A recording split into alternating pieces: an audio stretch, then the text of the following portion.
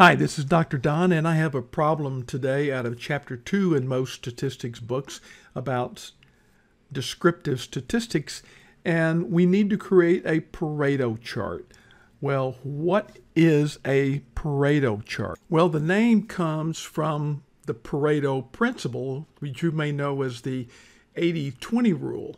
And that says that for many events, roughly 80% of the effects come from 20% of the causes. Now, the Pareto principle was named after Vilfredo Pareto, who was an Italian economist. And in 1896, he made the observation that 80% of Italy's wealth belonged to only 20% of the population.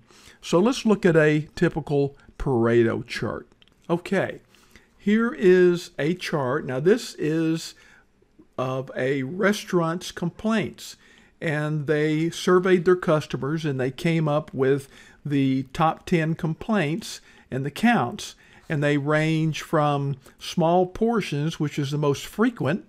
The next most frequent is wait times, and it goes all the way down to the 10th most frequent, which is food not fresh.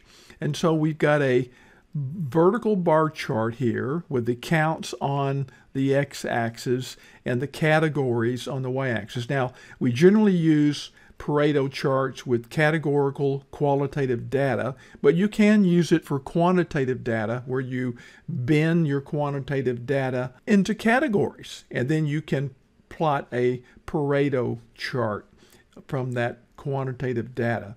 Now, on a complete Pareto chart, you also have another line plotted, which is the cumulative percentage of the counts as you go from the most frequent count to the smallest count. You can see we go from roughly 40% up to right at 80, which is matches the Pareto, and then it flattens out as you get over here toward the 10th complaint. So that is the typical Pareto chart. Now let's make it using Excel. Okay, these are the data that were used to plot that chart. Now we've got the data, and they're in the form of records. Row 2 here is the record that contains the count for food too salty. Row 3 is the record that contains the food not fresh in that count. So we've got to keep these two columns together to maintain the accuracy of these counts. But we've got to reorganize these from largest to smallest before we plot them using Excel. So what I'm going to do is just click here in the column B, which is the count, and then I'm going to go to data, and I'm going to sort, and we don't want smallest to largest, we want largest to smallest. And I'm going to click OK, and Excel is smart enough to say we've got to keep those records together, and it sees the adjacent column and it sorts it properly. Now if you didn't click inside the data itself, Excel will ask you, do you want to expand the selection to whatever area, and then you can expand it. But here we've got what we need already. We need to get the relative frequency, which is just equal to the count in that particular complaint or category, divided by the total, which I don't have yet.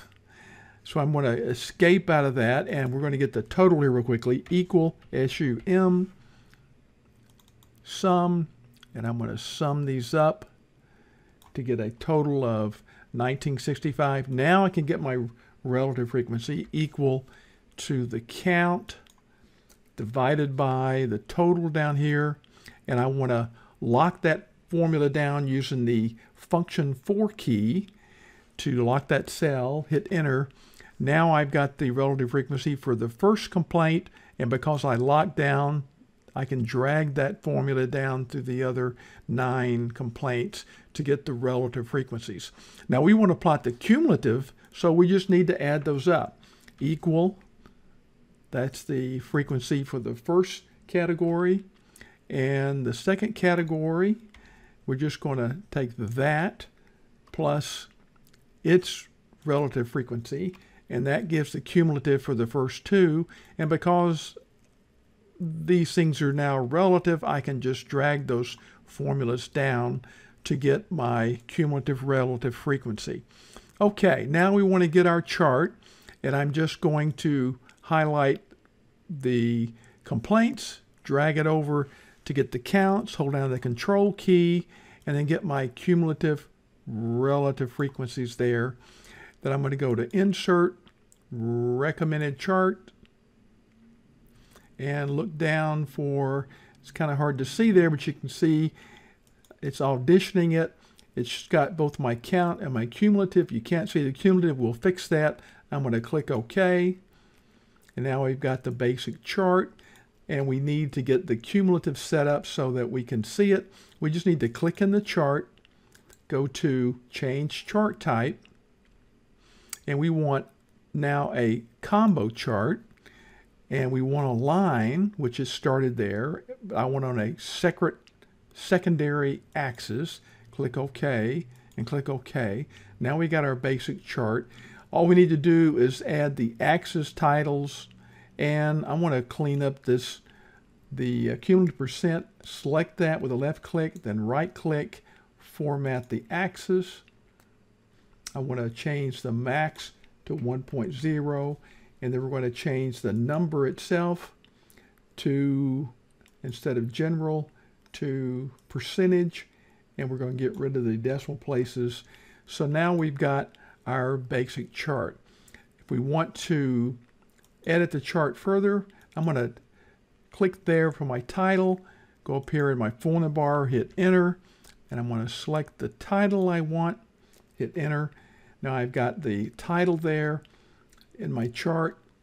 I'm going to close this out of the way, and then I want to add on my axis titles, and I'm going to click that first axis title, click in the formula bar equal, and I'm going to go over here into count, hit enter, and then I'm going to go to axis title from x-axis, and these are the complaints. I'm going to hit equal, complaint, enter, and then over here for the auxiliary axis, hit equal, and go to that title there, cumulative relative frequency, which is the same thing as percent. So there's our chart. I hope this helps.